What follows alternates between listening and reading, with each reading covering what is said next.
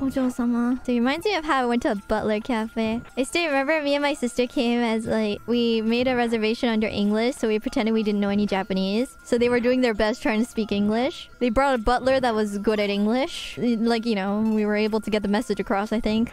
English. I forgot what they say, but they say like, "You have lessons, master." I'm like, what lessons do I have? Like, you have violin lessons at 4 p.m. Basically, that's how they kick you out of the cafe, I remember.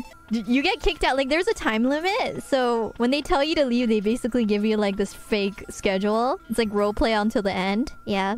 I kind of want to take Bae to a butler cafe too.